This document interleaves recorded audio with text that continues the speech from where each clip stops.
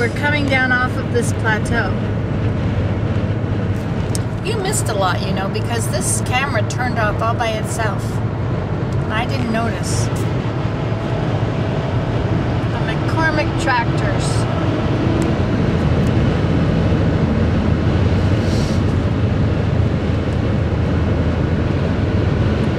Passing the Florida Subaru,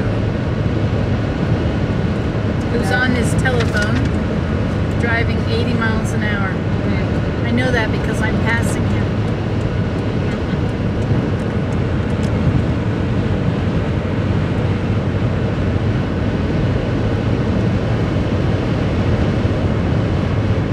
But you can't prove it.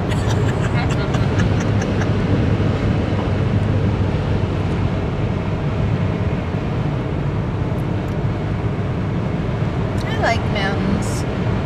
I like being in the mountains. I guess at home it's quite mountainy, isn't it? Like, I mean, it's not really mountains, but the roads in the hills are quite like mountain roads. Yeah. Yeah. We have our low mountain roads.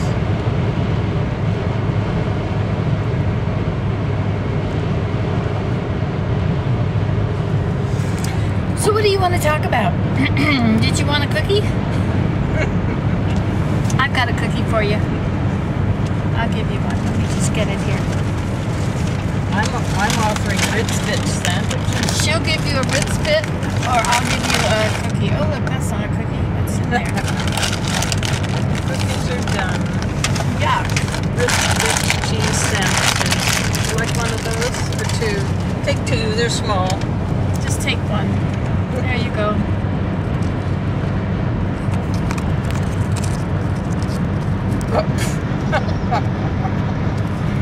Did you smell that? Smell-o-vision. That's the next great invention. And have you invented it yet? You keep talking about it. Oh, you ate it. You're so good. Look at them. They ate it. Got it. They want another one. Okay. I saw a lot of hands grabbing for that one.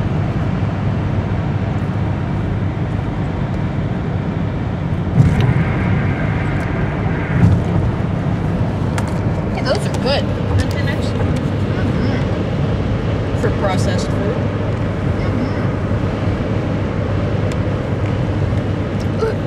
That's Oatmeal Hill. Oh, really? I can tell because it looks like a lump of oatmeal. Life is short. Electricity isn't God. Eternity isn't. I wondered why they were talking about electricity. Why God was talking about electricity. What is long electricity anyway? It's not a short. That's right. If you get a short, then you don't have electricity. Yeah. I have my eternity ring. Oh, yeah. That's to help me remember.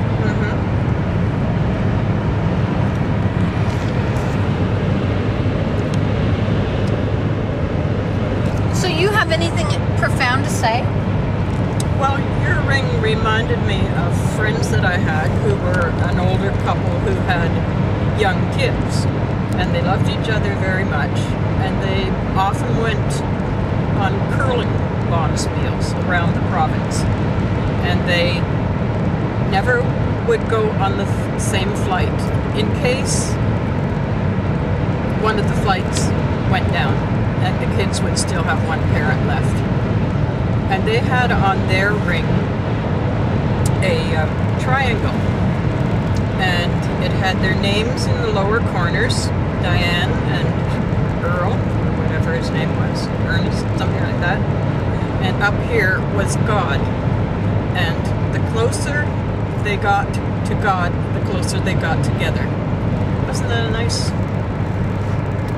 picture of a good marriage? Yeah, that's what they told us when we were married. Yeah. I had never seen it before or since. That your marriage is a triangle. Yeah.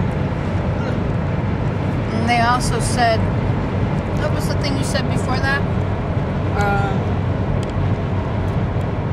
Oh, not driving on the same plane? Oh, really? Yeah, the leaders of our church never fly on the same plane. Oh, yeah? I mean, you might get two of them on a plane, but you never get...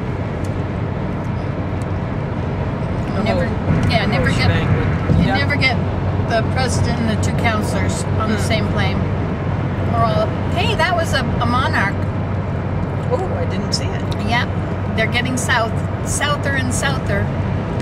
They're making their way to Mexico. Probably take them till December to get there.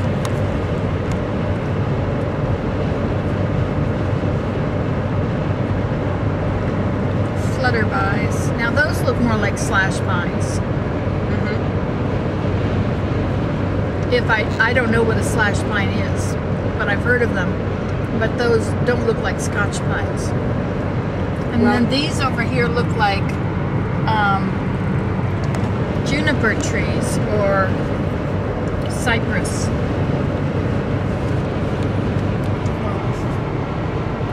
Yeah, juniper cedars, we call them. Is that what they're called down Ours here? are the northern white cedars. Those ones have the little blue berries. Yeah, these have the blue on them. Yeah. What are they called? Juniper or juniper cedar. Yeah. Because they are very like... we have juniper cedar. Bushes. Yeah. They have juniper trees. See, a field like that would be dotted with juniper bushes. Oh. Yeah.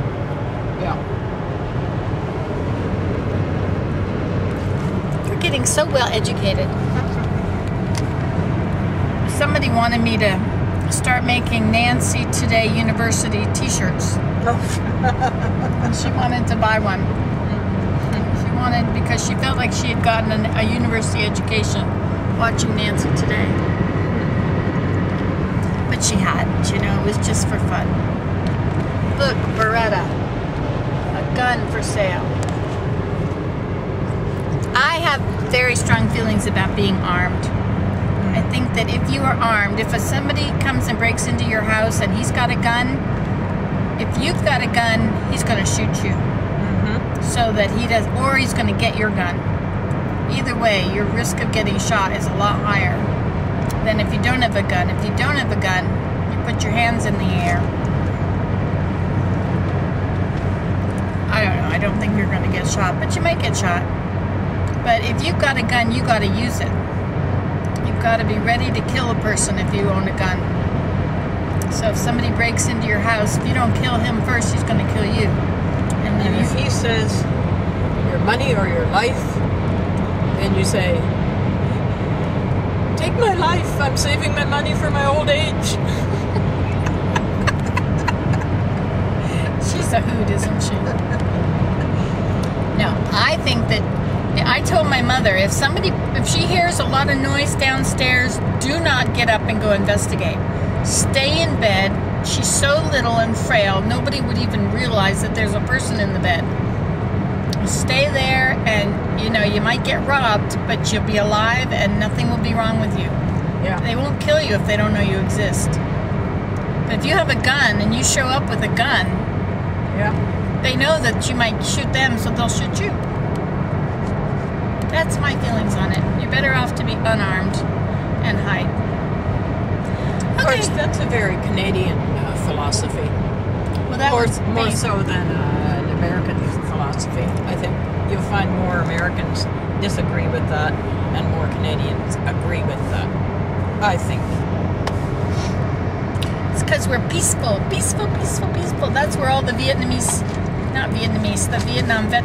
the people that didn't want to fight, they came to Canada. So we got a lot of them around. But we don't know who they are anymore. Now they're part of us. Now I'm part of us. Okay, bye.